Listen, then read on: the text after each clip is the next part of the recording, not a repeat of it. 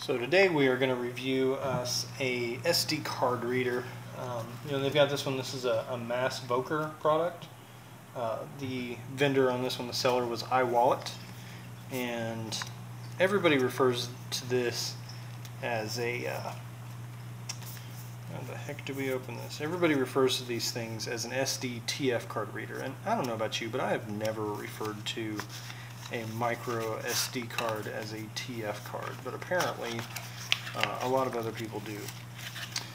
Inside the box you've got a nicely wrapped micro and regular SD card reader. Here's the SD card slot, micro card slot. There is your USB slot. Now this is a USB A, it's blue, so I think that would indicate a USB 3.0.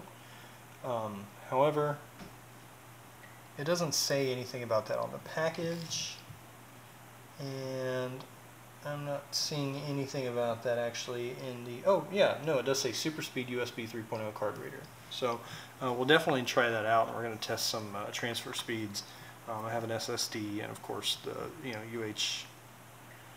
UH1 or U1 or however the heck you refer to that, so that way we'll be able to test some transfer speeds and see if we can exceed the USB 2.0 and get into the USB 3.0 range. On this end we have our USB Type-C connector, and I believe, yep, that's cool, that just goes right in there. Right in here we have a micro USB connector, which you just push out that way, I think, which is pretty cool. There we go. So now we've got our micro USB connector out there as well. So we can actually plug this into any Android phone for the most part. It's been made in the last like 4 years. Now, how do we get that down? Ah, there's a little blue button right there. You push down on that piece of plastic, it slides right back in.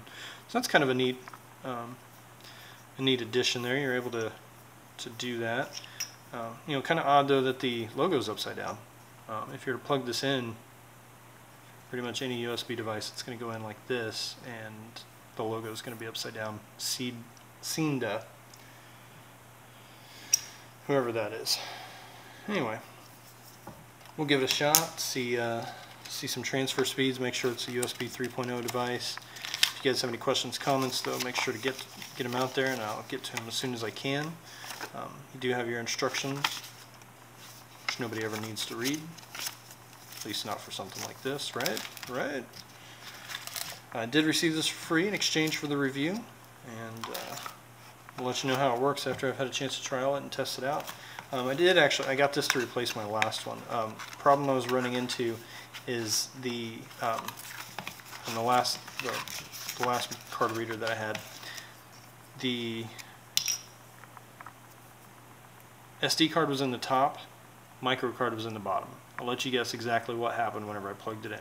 Every single time that darn thing came out. So I ended up just having to get an SD card adapter, and I would plug that micro card into it and plug it into the top. But it was annoying that I wasn't able to use it the way that it was intended. In this case, they're both in the top. So that's why I was excited to get this one and replace that other one. Just give you kind of one of those advantages of this product versus some of those others that are out there. And also, I do not have a USB Type-C connector. Okay, again, we get that back in there.